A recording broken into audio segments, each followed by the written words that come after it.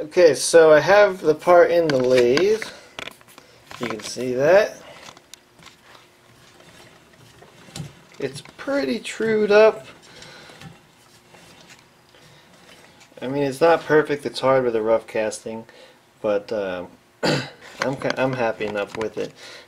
We just have a high-speed steel bit in here, just one from the bin, and we're gonna see if I can actually machine this part with the high-speed steel bit, because last time I could not, because in my other parts, if you'll remember, I couldn't machine them with high-speed bits because it was too hard. But this time I tried to put in that ferrosilicon, and we're going to see if that had any help in the machinability. So let's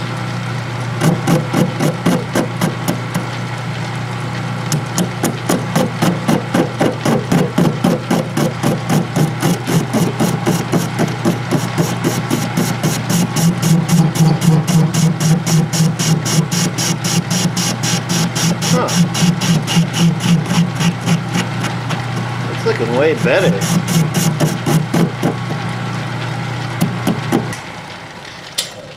I think it's way better, but there's still the normal issue of cast iron having that skin.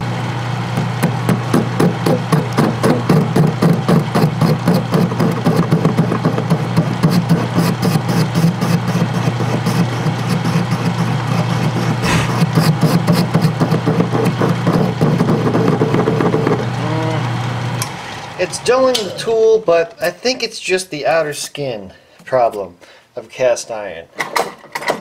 As soon as I get to the parts that don't have that outer skin, I don't have as much trouble. So I'm going to switch back to carbide for now. Switch back to carbide to make my life a little easier.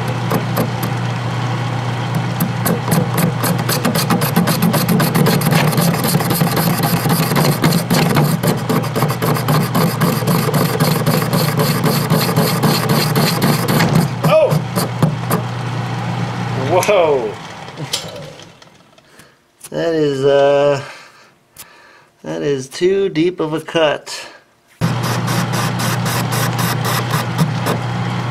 So this hole in the middle, it's dancing around, but what I care about is the trueness of the outside.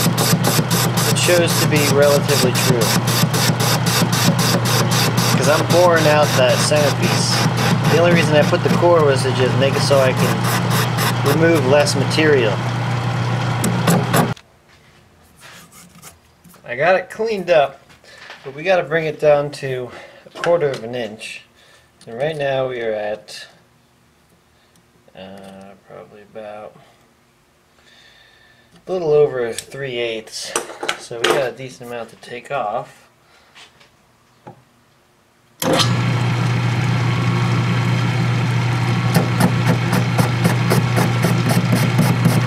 It's getting a really nice finish.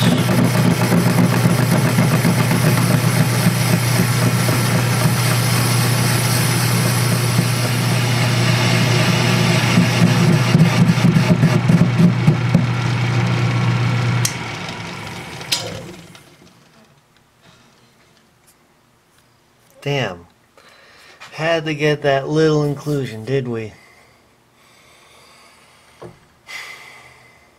Well, I left it a little over 1/4 inch. Alright, so I'm 10 over. So I'm just gonna try to, I guess I'll try to get it down to 1/4 inch on the nose and see if we can clean up that little inclusion right there. Just about at 25. This inclusion is just gonna have to stay there. I think it'll be all right, but yeah, it looks like it's just gonna get worse the more I machine off. But we're gonna see how that goes, and got a pretty nice finish. So I'm gonna machine the other side. Okay, we took it out. I'm going to put it back in and make sure it is flat against the back.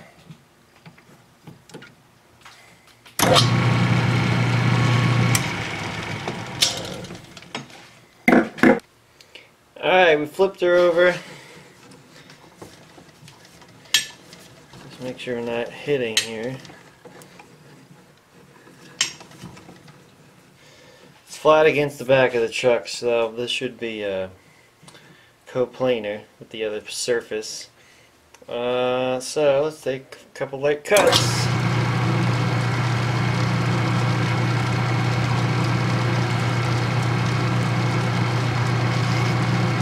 Let me just see. Oh, see, we had a little bit there.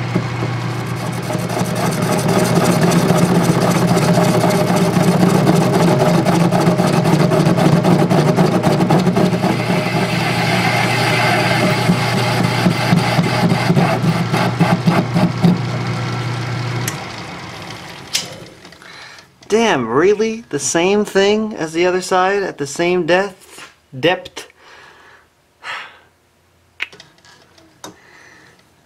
Man, if I only just didn't do that last pass.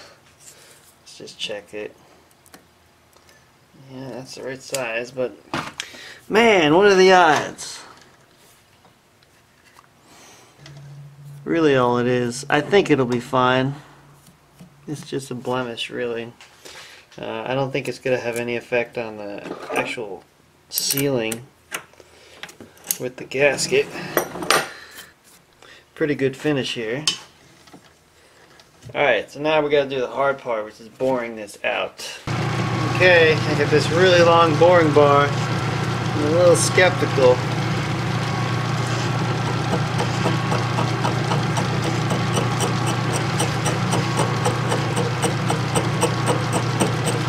Gotta do really long, light cuts. Alright, so I'm having a really hard time boring out the middle. So, basically I need carbide, and I don't have, the only carbide boring bars I have are ones that are too big. So I ordered another one, and I'm waiting for it, and I figured I might as well machine this side, so we just have it in the forejaw like that. Ideally this would be a mill job, but I don't have a really functioning mill at the moment. So we're gonna cut it like this. So I'm just gonna go in slowly.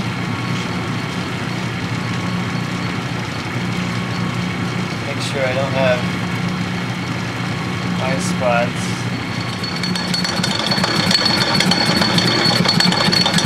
I had to slow it down quite a bit. Keep breaking bits.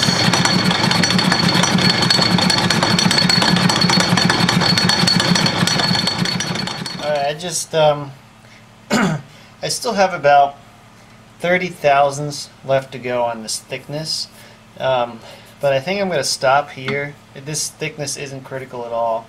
I'm going to stop here because it looks like up here at the top of the screen I'm starting to uncover an inclusion. This was the corner that I had to repair earlier, so I don't want to uncover that inclusion anymore, so I'm just going to leave it like that. Like I said, this thickness is not critical at all.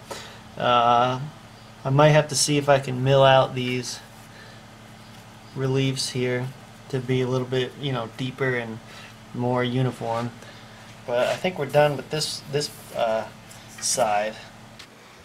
Alright, so now we're going to mark off the hole in the middle, approximately. So let's see here. It should be around 4 1/4. Oh, we gotta put the Sharpie first.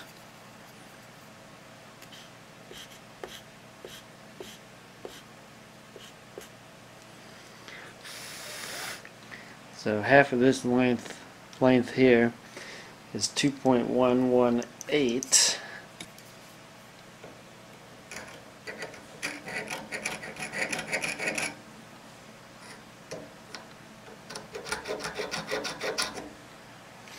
Alright, so you see how it's not in the same spot. We're just gonna like take an average approximately. So this is roughly 2 1/4. Alright, so we're just gonna put it, see what the middle where the lathe machining is isn't actually the middle. We're just gonna put it in the approximate average of all those lines.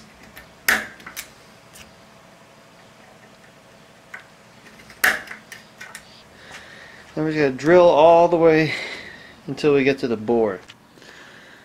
Alright, so this is the test to see if the ferrosilicon did anything. Even though I did it incorrectly, I don't know if I've said it at this point, but I forgot. I didn't realize you have to put the ferrosilicon in after it's already melted. You throw it into the melt and mix it in. So that's why it's been so hard to machine, because it wasn't really that effective. So let's see if this regular high-speed drill will go through this. Remember last time it didn't. Oh, gotta plug it in. Alright.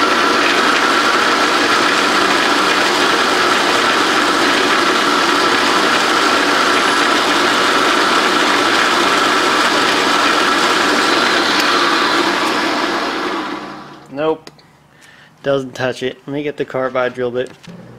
Alright, here we go.